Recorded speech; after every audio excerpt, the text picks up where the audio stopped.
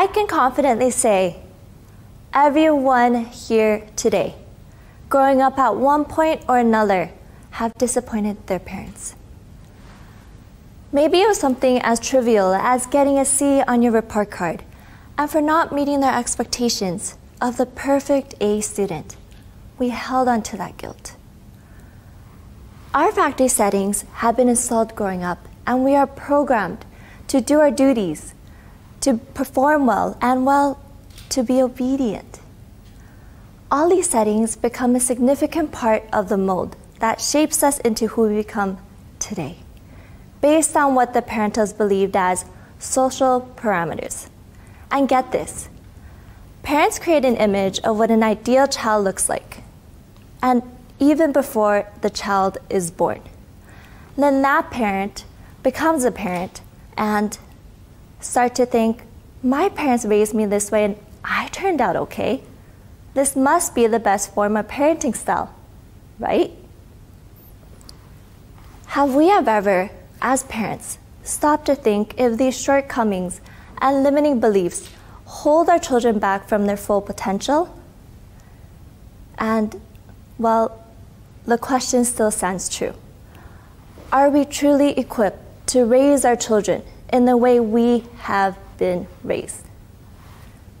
Maybe not. And here's why. I will be using my Asian roots as a good representation.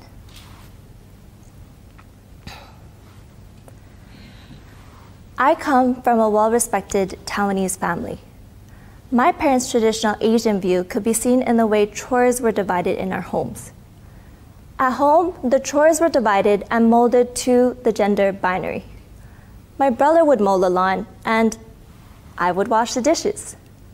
The duty for the males in the family, which was considered the harder work, was always different from the duties of the females, which was considered the easier work. My parents also had a very intergenerational view of parenting. By definition, good kid and bad kid were very black and white. Growing up, I was a good kid. I was obedient. I had high scores, and this brought pride to the family. My daily roster was tightly regulated, and I use the word roster because it honestly felt that way. I had piano lessons, math lessons, English tutoring, figure skating, and more. I felt like an automated doll, being controlled by a remote at all times. My brain produced good results, not because it was smart, but because it was programmed to do so. And this made me feel ironically dense. All these activities were designed to make us smarter, to perform better, because in the end, we are valued by our achievements, and love and recognition are dependent on how well we perform and how much pride we bring to the family. And it's no shocker that this leads to lower self-worth, dissatisfaction, and a pursuit of more. When I turned 12, my parents decided I was old enough to make decisions for the first time. As a start, I was given the option of choosing what I wanted from my extracurricular courses. In their disbelief, I dropped everything. The piano practice, the math lessons, the English tutoring, everything. We must understand, programming and controlling a child for so long, then one day letting go of that dial can be jarring. And often, even the child does not grasp that implication. I now finally had the luxury of freedom, though I quickly slipped and went from the good kid to the bad kid. As my parents started losing authority, they became more authoritarian. The more pressure my parents put on, the more I resisted. Things took a steep bend when I got into high school. I got mixed up with the wrong crowd. I skipped school, I drank at an early age, and I snuck out thinking it was cool. According to Dr. Gabor Mate, a Hungarian-Canadian physician, Authoritarian parents come at the expense of an absent, nurturing adult. And as a result, the child will fill that void in their peer group. Now that kid becomes far more attached to this wrong crowd than what is actually healthy for them. Their peers become their mentors and their templates of how to be, how to walk, and how to talk. As I got older, it only got worse. I failed a lot of courses in university and almost got kicked out. And instead of holding myself accountable, I played the blame game. I blamed everyone and everything except for the true culprit, me. Nevertheless, I eventually graduated to gain recognition from my parents and fulfill their need for external validation from others and society. However, internally, I had hit rock bottom. A traditional Asian parent's selflessness when it comes to their children cannot be matched. They unselfishly give everything within their means to their children, providing them with the best knowledge, best experiences, best things they can afford, striving to ensure that their children get the opportunity to live the lives they themselves could not have dreamt of. And that is, in fact, how they show their love. This situation is made even worse by the intergenerational culture of silence within Asian families. What that means is there's a lack of open and honest communication between parents and children. And sadly, these children grow up not being able to openly discuss their feelings with their parents. This then, in fact, teaches the child self-suppression instead of self-regulation, which is crucial later in life, as they need to learn how to cope and manage stress. While self-sacrificing and in their generosity, they don't realize that their expectation of more and expectation of external validation molds the child into what they want to see, but not who the child truly is. The children become like a vase. They're stunning, but they're incapable of any utility. The beautiful designs arm the child with what they see as necessary to survive and thrive in the world. Smile, have manners, be liked, but never let others see your weakness. These children become followers who avoid risk, who are 100% dependent on the validation of others. And I can say that with authority because that was once me. Insecure, incapable of self-expression, and a stranger to myself. A string of difficulties, challenges, and events which can be likened to a little snowball rolling down a hill, increasing in size and gaining momentum. It eventually got to a point where my anxiety was at an all-time high. I was depressed and even more of a stranger to myself than ever. I realized that I could not recognize myself because my mold was the opposite of my true self.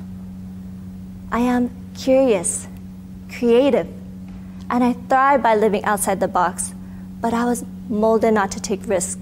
I never strayed outside my comfort zone. I am open-minded, opinionated, but I couldn't find a way of self-expression. Stephen Covey talked about the 7 habits of highly effective people, where he asked that the readers, and I am paraphrasing, step out of their body and look at themselves and try to understand their emotions. At that moment, I could not even recognize the person I was looking at, much less know her emotions. I realized that I had to change. I had to take charge of my life, and I had to take responsibility for myself, truly. So I stopped avoiding the emptiness, and I started gathering up the pieces.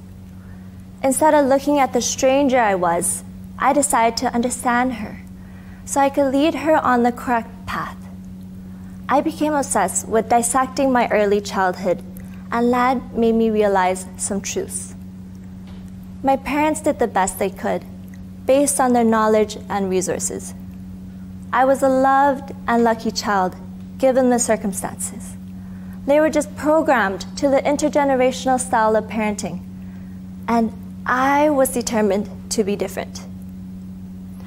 The more I dissected my childhood, the more I realized that I had to take responsibility for myself and my mold, shaping and sculpting the broken vase into a true mold, and not just the shattered pieces, but all the other bits I picked up along the way.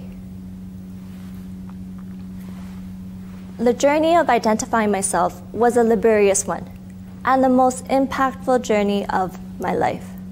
And through it, I became a proponent of early childhood education. According to Dr. Gabor Mate, he said, "We may not be responsible for the world that had created our minds, but we can take responsibility for the mind in which we create our world." We all want our children to be happy, and I am confident this is valid now, as it has been since the beginning of life. But fitting your child into a mold that you cast based on your experiences never has and will never be the answer. Parents naturally want to keep their child on a four-wheel bicycle, never taking off the training wheels to keep them safe. And as a mother to a beautiful baby girl, I can relate also. But I can also see she can only indeed be happy if I give her the space to be herself, to be independent, to have an identity, and to fulfill her full potential.